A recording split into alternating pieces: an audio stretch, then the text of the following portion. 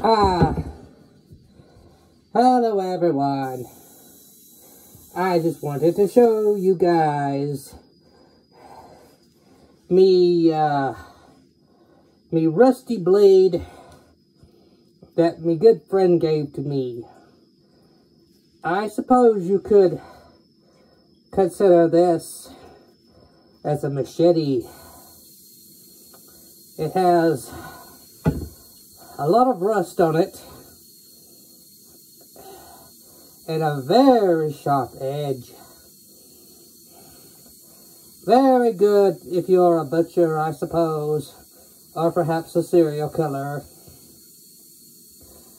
I realize Halloween is soon upon us, and this would just go excellent with a spooky outfit.